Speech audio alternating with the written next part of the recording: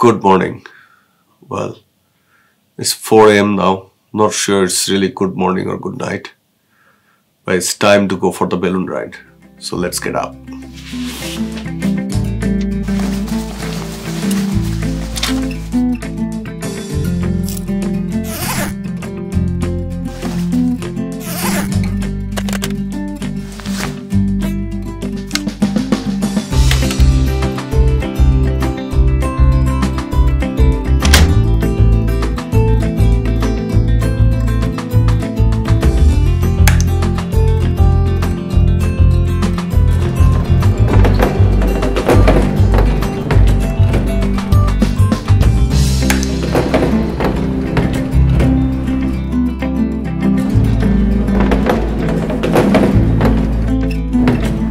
So we are waiting at the hotel lobby for our ride, which will take us to the balloon airport.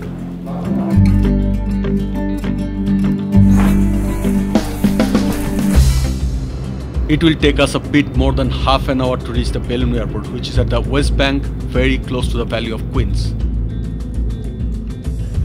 We reached the airport while golden hour has already started. Too bad that we can only use the mobile here. And important to know that we are not alone here.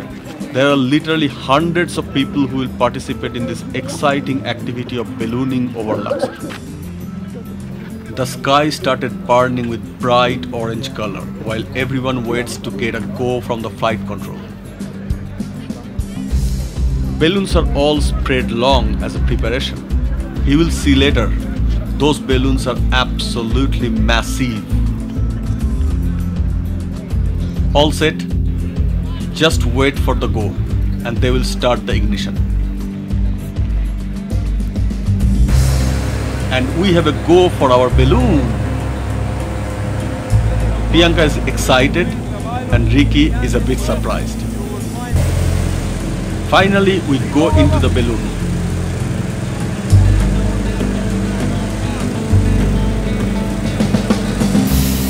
And more fire to pull us up. Needless to say that we are not the only ones. There are several other balloons that are getting inflated. Busy time for everyone.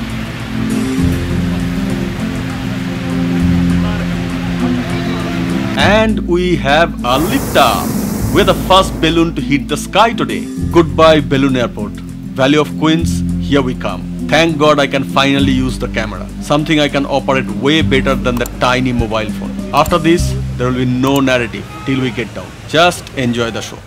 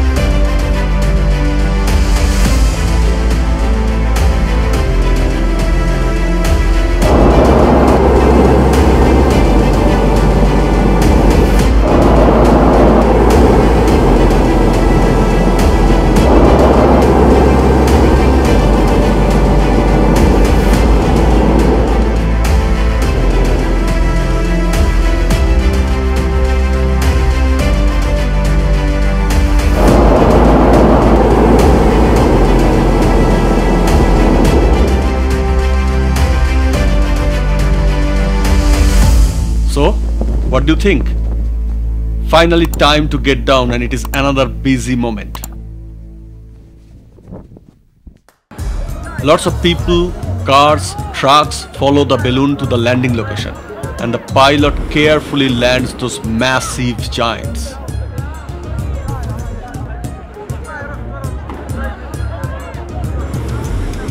After landing, there are many people all around. And it also includes those little pony boys who are there to sell a pony ride. Fascinating how those massive balloons are deflated.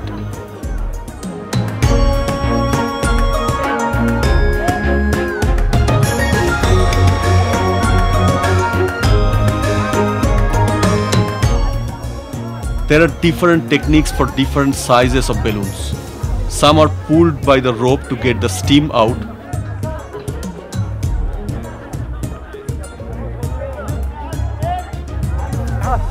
Some smaller ones are molded once it touches the ground.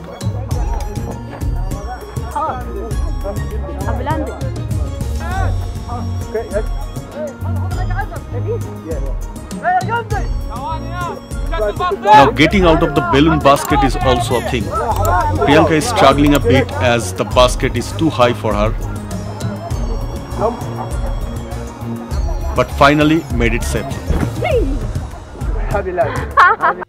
Whereas Ricky is a fit young boy and made it very easily.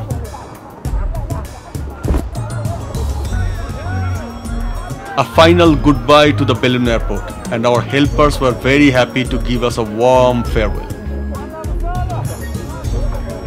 And we got our certificate of hot air ballooning. So that concludes our balloon ride in Luxor, an amazing experience.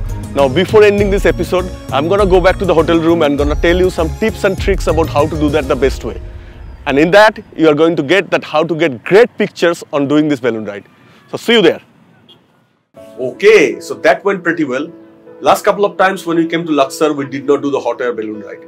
And to me, it was a mistake. The view from up there, especially at sunrise, was spectacular.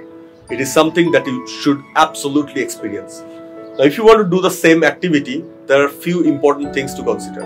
First thing is going up at sunrise. That's the most important part of it. There are other balloon companies who go up just after sunrise, especially in the winter time. It's a little bit hazy in the morning. So if you go up after a certain time of the day, you are not going to see a lot. It's going to be haze everywhere and it's not very interesting. So it's very important that it's a real sunrise balloon. So when the sun is coming out of the horizon, you are up there and enjoying that view from the balloon itself.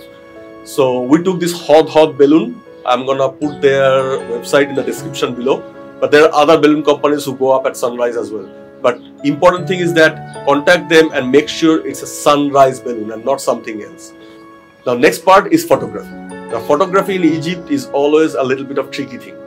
Depending on whom you ask and whom you talk to, you might hear different rules. Some will tell, looking at your camera, that it's a professional camera, you need a special permit from this and that, from God or whatever. And some others will just let you go with a little bit of photo ticket or whatever. Now for the balloon ride, what I understood is that taking picture at the balloon airport is not allowed, but I've seen a lot of people taking picture with mobile, so I did the same, no issues. Our guide said that I'm not supposed to take out the big R6 out at the airport. I didn't do that. I kept it in my bag. I took a small bag for that. And when we went up, I took it out and took whatever picture, videos I need. No problem at all. But what I would recommend is that, knowing and having that bad experience of Cairo, take a backup option. Just in case somebody take your camera off for whatever reason and say it's professional, permission and this and that, so that you do not go up without any camera. So it's very important that you have a backup option, a GoPro, a small camera, a phone or whatever.